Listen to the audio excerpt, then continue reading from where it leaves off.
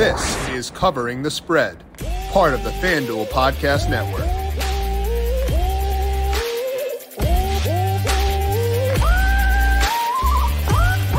Tuesdays are quickly becoming my favorite day to talk to you here on Covering the Spread because we get two awesome guests here each and every week. Later on, we're talking to Brandon Gdula about the BMW Championship, his favorite bets for this week in the second leg of the FedEx Cup playoffs, getting his read on that one. And also today, Pitching Ninja, Rob Friedman, breaking down his favorite strikeout props for today. My name is Jim Sanas. I am a senior writer and analyst for numberFire.com, joined here once again by Rob Friedman. You can find his work pretty much everywhere at this point. Rob, I feel like you're just kind of a busy guy, but I appreciate you swinging by each and every Tuesday. How are you doing this glorious day? I am doing great. How are you? You have a lot of energy today. I love it. I had too much coffee this morning, Rob. I'm going to be fully honest with you. That's usually the key is it's too much coffee every day. And somehow my body has not become desensitized to the caffeine yet. Like we're still humming along, just ready to go. That is awesome. I love it.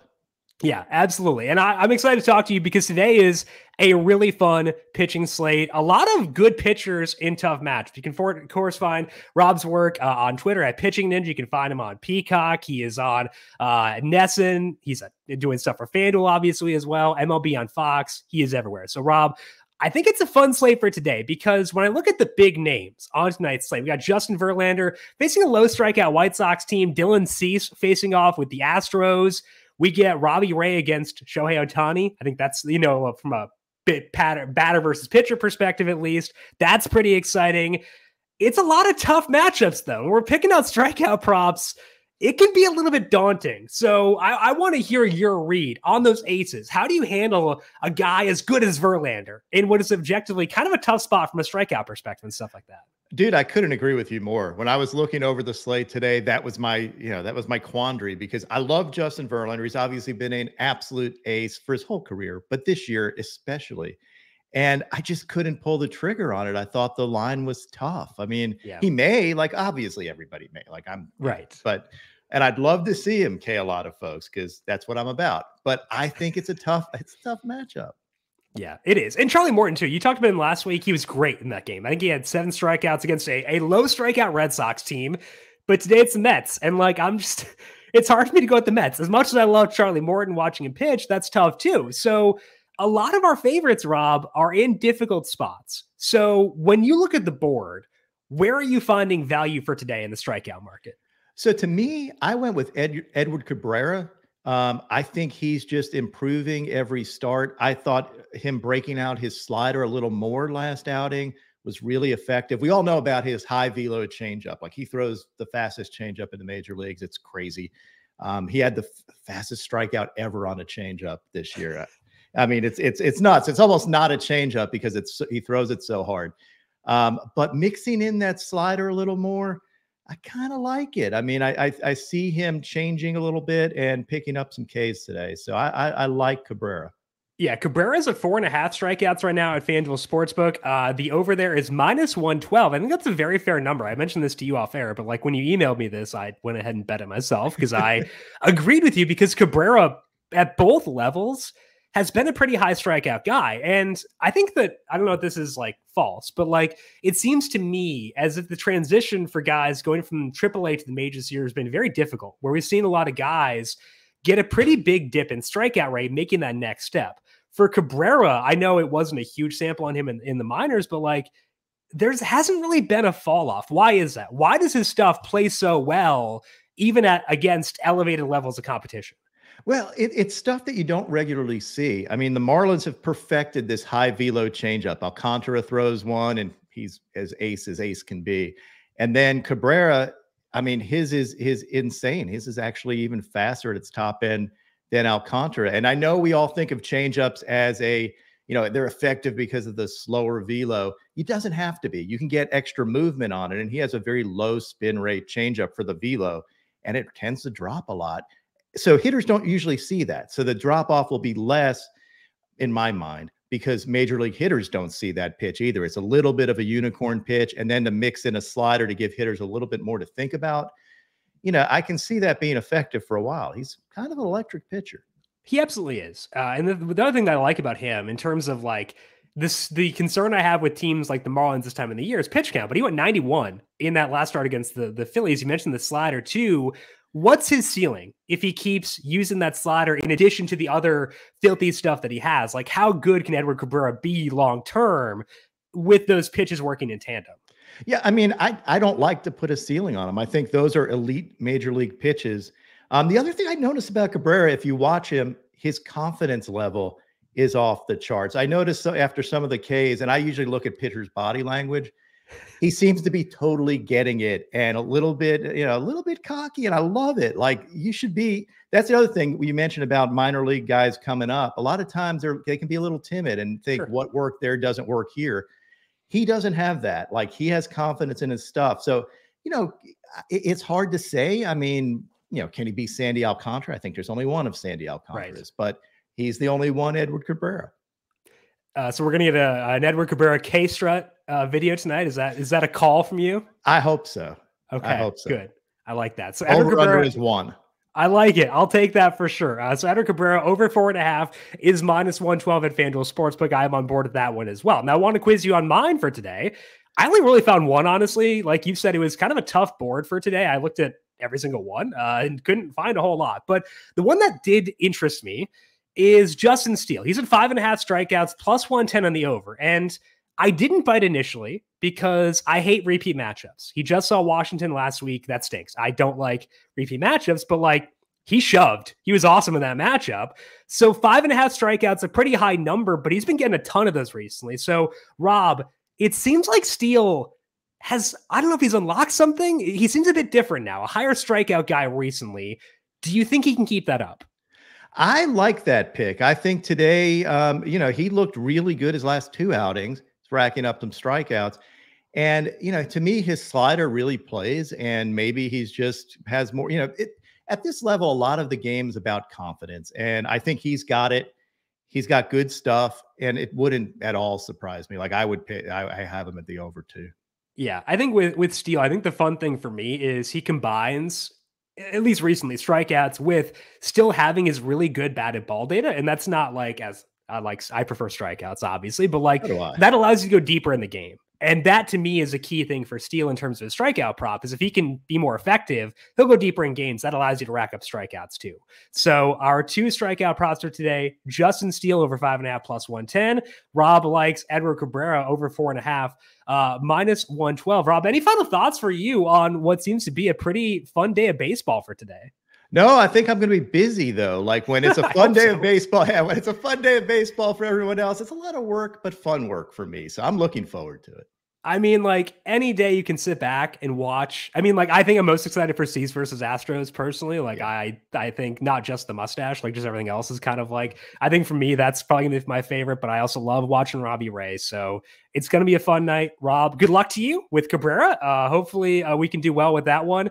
Enjoy the baseball for tonight. I hope it's a lot of work for you, not to put it on your plate, but like, I kind of hope it is. I want to see. I love it. Yeah, give me more work. That's what I want to do. Absolutely. Well, Rob, we appreciate it. Good luck to you tonight. We'll talk to you once again next week. Thanks, Jim. Good talking with you.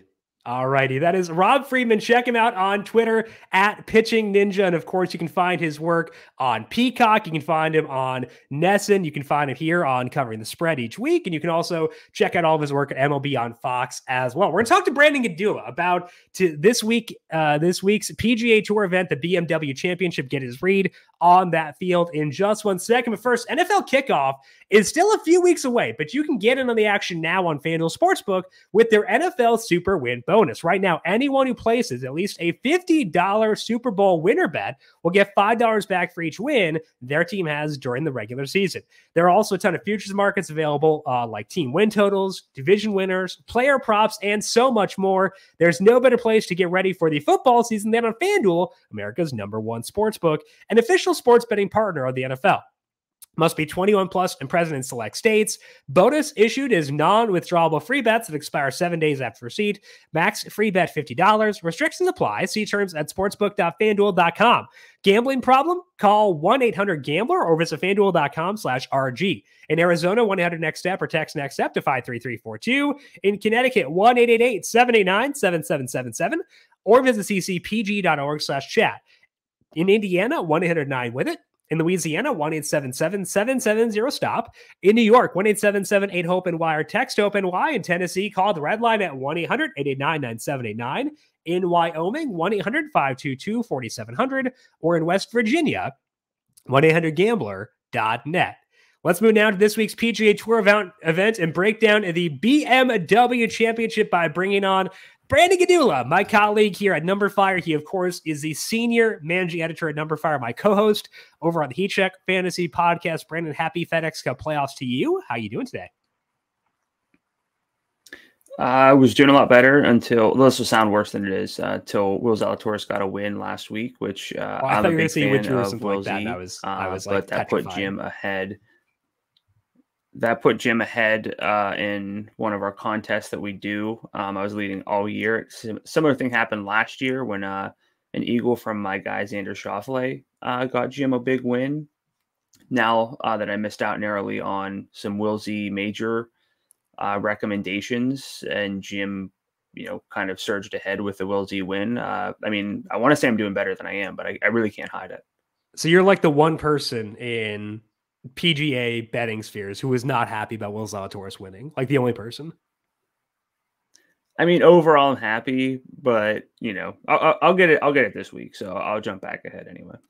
Okay, I like the confidence. So let's dive in here to talk about the BMW Championship. This event is at Wilmington Country Club, and that course has not been used for an official PGA Tour event yet. So we got to kind of make some guesses. What do we know about this course in terms of how it should play from a stats perspective, stuff like that?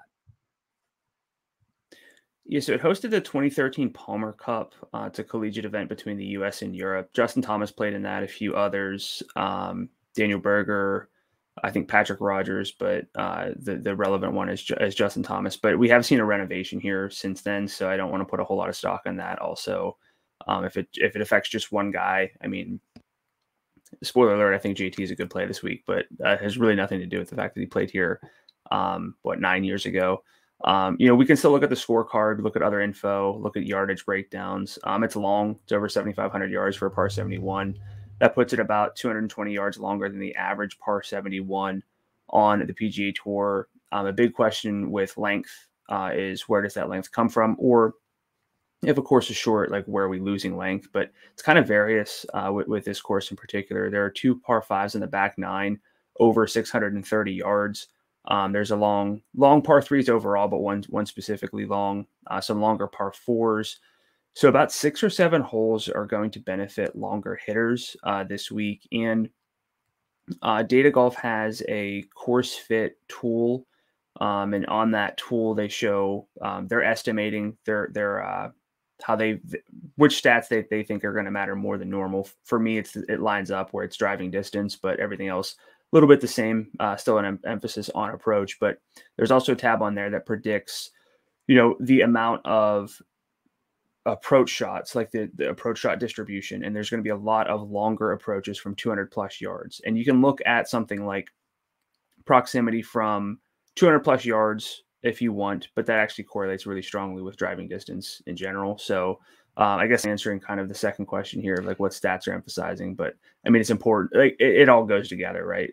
So we just don't know a whole lot about the course as it is. I will say one thing that kind of goes against just selling out for distance, though, is that we have larger greens, about 8,100 square feet. The PGA Tour average is around 6,000 square feet, so it's about 130% of the tour average. So larger greens kind of minimize iron play, and it's kind of narrow with long rough, and that kind of emphasizes accuracy. But if I pull up comparable courses, ones with longer rough, ones that are just longer, generally those are still ones that reward ball striking, so like distance and strokes gained approach. So for me, that's kind of what I'm looking at from this course. It's going to be long. It's going to be a test. There's going to be a lot of those long approaches, and so that can lead to a little bit less scoring, but that also helps separate the better golfers from the rest.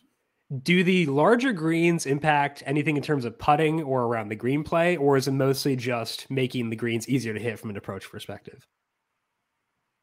So they do make it easier to hit from an approach perspective, but you could definitely justify the idea of emphasizing lag putting more.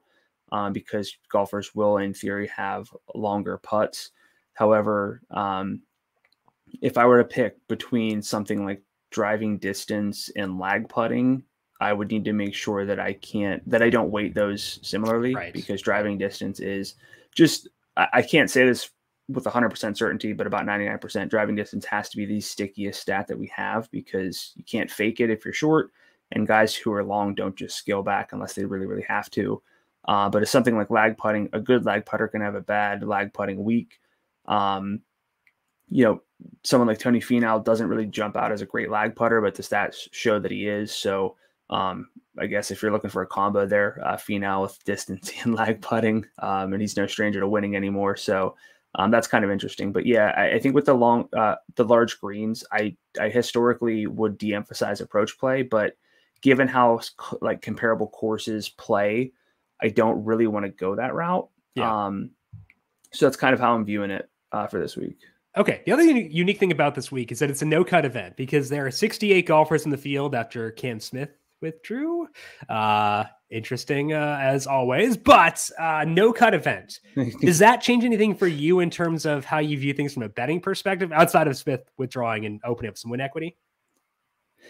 Yeah, Smith, I had at like 6%. He was the second favorite for me in my win simulation model initially. So that did change some things. But yeah, with the no cut event, what we typically see with that is that it elevates the better golfers. Typically, no cut events are comprising the best golfers, because they don't really run no cut events for like weak fields. Doesn't really make sense. But better golfers, less variance over 4 guaranteed rounds. It's very possible for a golfer to be on the cut line and still come back and win, especially if the scoring conditions aren't such that you have to be, 20 under. And I don't think we're going to get there this week, because it's going to be long and demanding, have long rough. Large greens can make sure you don't have to get technically up and down, but you can still face those long putts, and 3 putts will be, a little bit higher, I would say. There's probably a great correlation between 3 putting and green size, but that's why first round leaders, and if we're talking variance, like if you think of first round leaders, the odds are longer for everyone over 4 rounds. That's why Rory's like 10-1 to win this week, because we're getting those 4 guaranteed rounds of someone who is a step above the rest of the field. So, you can also say that maybe certain golfers play better in no cut events. I don't put a whole lot of stock in that, unless it's just from a positive sense. Like we know that Justin Thomas has had success at no-cut events. Xander Schauffele, another guy that comes to mind. But just because someone doesn't necessarily have great success in no-cut events, it's not something that I'm really elevating. So the combination of how I think the course is going to play and the no-cut event, it's putting me on a lot of chalk for this week, because it makes sense that the better ball strikers will be guaranteed 72 holes to separate. And that's, I think for that reason, we're going to see a pretty heavy favorite winning. So let's see how chalky we're getting. Let's dig into the odds here at FanDuel Sportsbook for this week. Rory McIlroy, the favorite at 10-1. We got John Rahm at 12-1, and then like 15 dudes at 14-1. So Rory 10, John Rahm 12. Any interest there? Or what outrights do you like this week? Yeah, I still like Rory at 10-1. My model's a little bit higher than that even. Not a great showing last week, losing strokes off the tee, which again, very predictable. And I guess you could maybe, rib me there and say like, well, if it's that predictive, why did he lose strokes? But he's actually gained strokes off the tee in 80% of his past 50 rounds, according to Fantasy National. It's the most likely stat to bounce back. Yes, he also lost strokes putting, but he's actually been a very good putter this year. He's pretty good with the lag putting as well. And again, I mentioned those long par fives. Not everyone's going to be able to reach them. Even certain golfers might not be able to reach them. They might lay up, but there's really no scenario where having extra length on a long course is a detriment.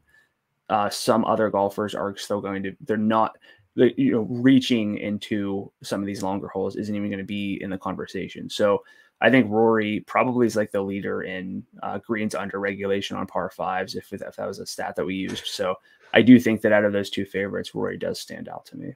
Any other outrights you like beyond Rory at 10-1?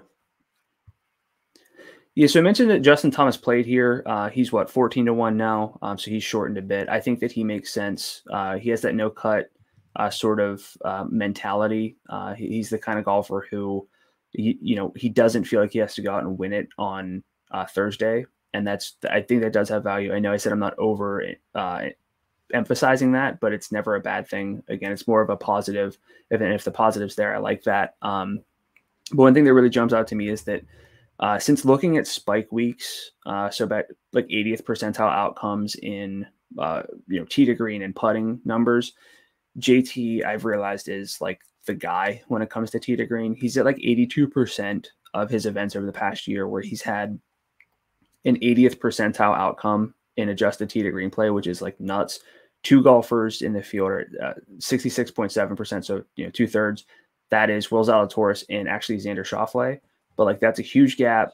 His tee to green game is always there, and the putting, while we don't think of JT as a great putter, he can heat that up, and that's why he does win whenever he's kind of he wins at a higher rate than his putting probably suggests that he should.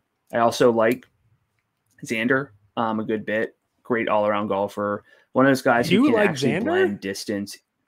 Yes, he can actually blend the distance and accuracy. He's not short. He's got 3 wins and no cut events. That doesn't include the total score, tour championship win, or the Olympics. It's again that great all around game, that consistency over 4 rounds. I think the mentality fits, and he's a great putter on bent grass. Okay, I like all those. So Rory, JT, Xander, Rory 10-1, JT 14-1, Xander 20-1 right now at FanDuel. What about the non-outrights? Any value for you there this week?